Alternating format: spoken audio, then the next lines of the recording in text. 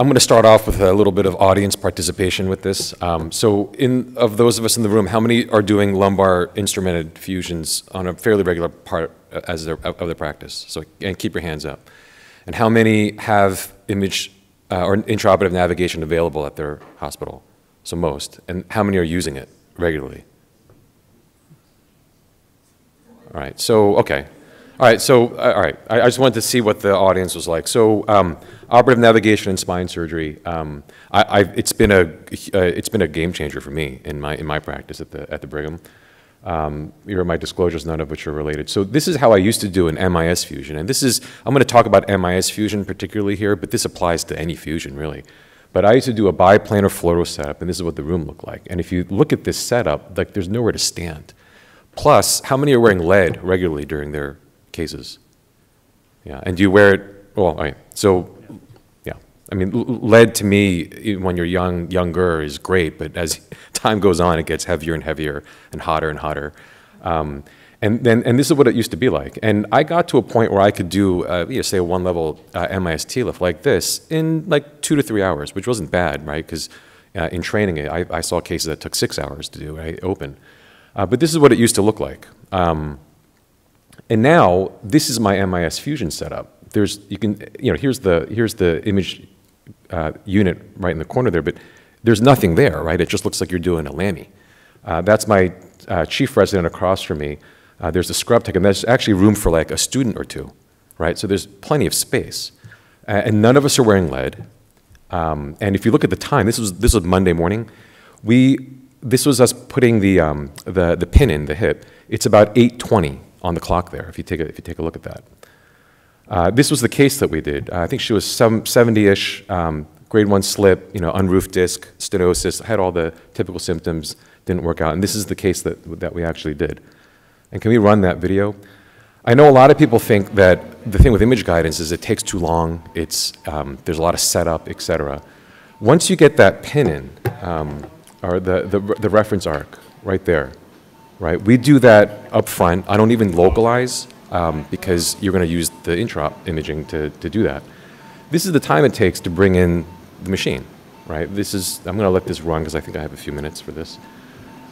It does take a little bit of time, but as you can see, what we've done is instead of draping the unit like we used to do 15 years ago when I first saw this in San Francisco, we just drape the patient with a couple half sheets. You bring it in. Believe it or not, this RT tech is actually training as well, so this took a little bit longer than it normally would. But if you have someone pretty well versed in it, you close the ring, and let's run this video. This is us actually acquiring the images.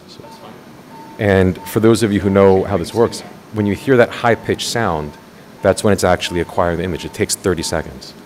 And again, if you get this system down, it's very, very quick. You can't see the time on the clock there, but this is probably 8:35 right now for when we started.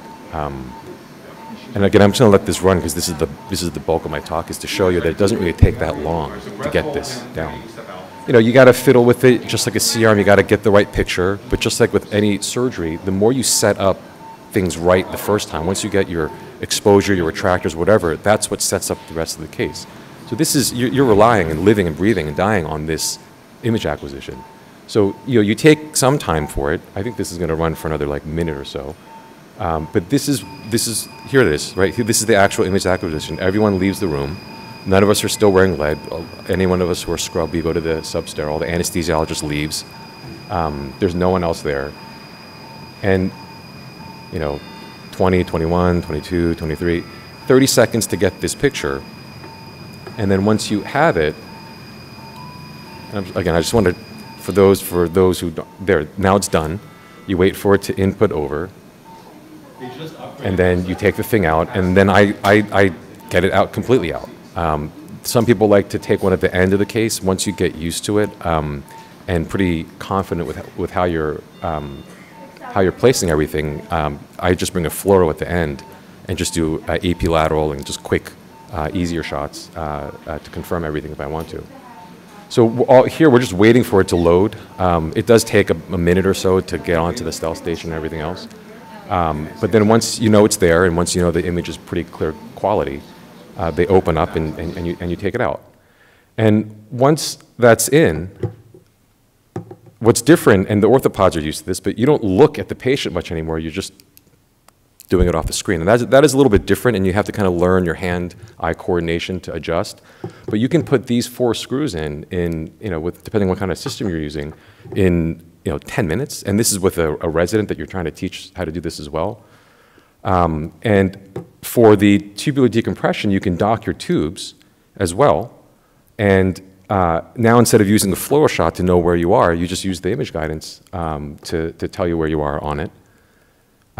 Here's the cage being put in, and at this point, if you look at the clock, that says 9:40, right? So we've put in all 4 screws, we've done our decompression, and now we're putting our cage in, and it's been an hour since we acquired the image. And then this is the final, this is one of the AP shot that shows the cage is in, it's well, nicely centered, the rods are there.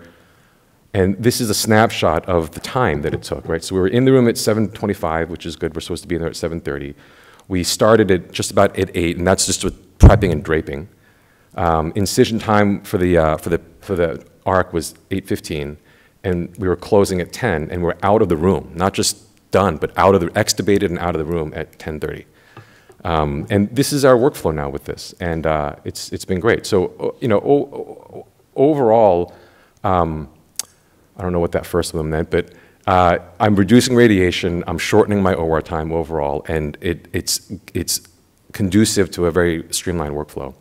And just to finish up, I do think a lot of this is our modern day cars. So, young people don't even know what this is anymore, right? Anyone under 30 doesn't even know what that is. The paper map, what the hell's a paper map?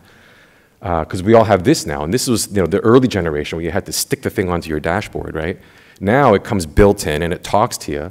And now if you get one of these fancier cars, it drives itself, right? And that's the way we're all going. And Paul's going to talk about robotics in a little bit. The thing with this, though, just to make sure that we all know, if you don't know what you're doing, though, you will fail, right? And we've all seen image-guided or robotic screws through the middle of the canal. So the key with this stuff is it works great, but you still have to know what the hell you're doing. But when you do, I think it's a huge game changer and makes life easier and much more appealable. So thank you.